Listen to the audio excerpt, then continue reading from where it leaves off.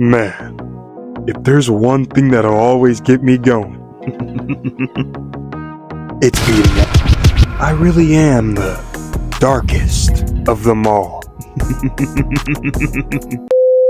Man, oh man, this brother Sukuna proved that he's the king of this shit. He's already a top 5 villain, I don't care. But before the boxing, we tune into Megumi, who's barely alive after getting snuffed. He starts to explain the advanced parts of his technique, and basically, that brother's a glorified Pokemon trainer. But instead of catching them all, he has to beat their ass. Now you may be asking yourself, well Zai, why do we need to know that?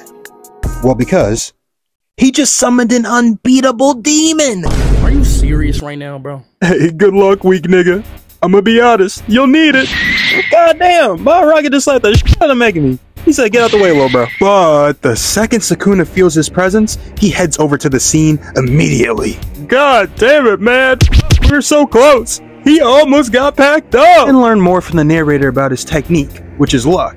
That the markings on his face indicate how much luck he has left. And well, look at his face. This just means that, brother, you're cooked. What the hell did this nigga Megumi do?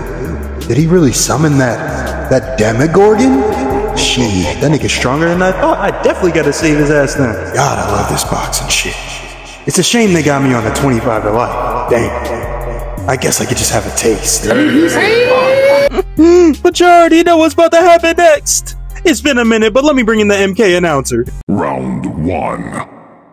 Fight! It starts off by slashing and stealing his big ass, but Mahoraga then just sends them both flying. Sukuna then comes out munching popcorn and drinking a bev?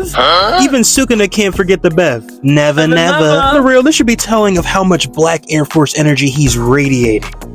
He then slices again, but Mahoraga eats that shit. Oh yeah, you a crazy nigga, I like that. Mahoraga tries showing Sukuna what that mouth do, but then he just starts somersaulting? Ugh! Is that, what's her name? Gabby Douglas? Somebody get this brother in the Olympics. We need him. Then he kicks the shit out of him. Shoot style. But then Mahoraga hits him with the Shrek's breath and sends him flying.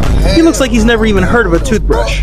Breath smells like hot dogs and pig feet. I'm gonna lie, I'm getting cooked. Mahoraga and Sukuna start mixing it the fuck up. I tried slowing this down to see how many minks were thrown in, but wow. These niggas broke the sound barrier with this shit. I'll be. At this point, they were trying it all. Sukuna wrapped him up like a worm on a fishing rod. Mahoraga hit him with the whips like this was a NASCAR race. Sukuna even unlocked the switch slashes, my nigga. What the fuck? Any normal person would have been dead already.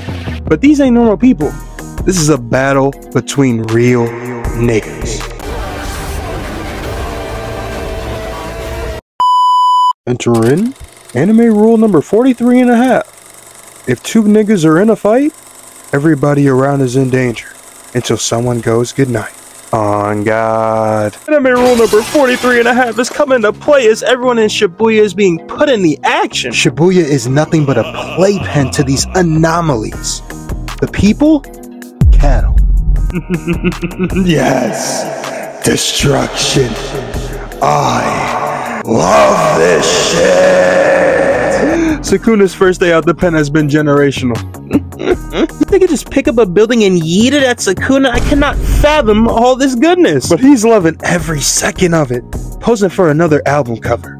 I'ma call this one I Am the King. Sukuna tries pulling out his switch slashes again, but really, I think he's just been watching Naruto, bro. 8 trigrams, 64 palm. Neck ass. Ah, I get it now. That fucker isn't tanking my attacks. He's adapting to them. He's got the power of plot armor. Bro, that broken ass technique.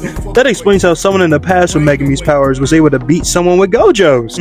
With a power like that, you might be the realest nigga of them all. You've intrigued me, Megumi Fushiguro. After meat surfing Megumi, Sukuna realizes that there's only one way to put down Mahoraga. Domain expansion. The Prism of Packwatch. Got him. We fucking got him. Nah, bro, before we keep going, I gotta make fun of Crunchyroll, because what the fuck is a malevolent kitchen? Sukuna trying out for season 3 of The Bear? Mahoraga wasn't the only unlucky sap to be sucked into Sukuna's domain. Pause. If you were in 200 meters of it, you're dead. You're cooked.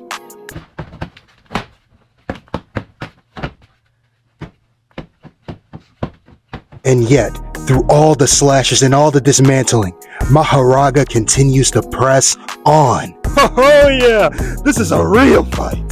That dude with the volcano head wasn't on shit. Seems I'ma have to speak that language again. Nigga language. Oh shit, here we go again. Looking like an absolute monster.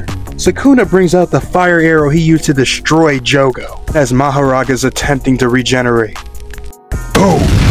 Half of Shibuya and Mahoraga have been pack-watched.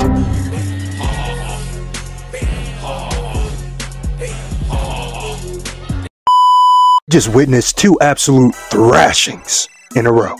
Sukuna is on different timing. What you looking at, little nigga? Get lost. This brother thought he got saved by the luck again. Until, well, that boy falls apart like a Lego set. Boy got turned into Swiss cheese. Hold the dairy. Can finally take his rightful place in the Pack Watch Hall of Fame. As Sukuna loses control to Yuji again, he tells him to soak up the sight. The look on his face can only be described using one word. Despair. He realizes that he's got to get up, keep moving forward, and fight. Or, well, he'll just be a murderer. Damn. So they turn the nigga into Two-Face, huh? Doesn't matter. I'm still gonna hold it down.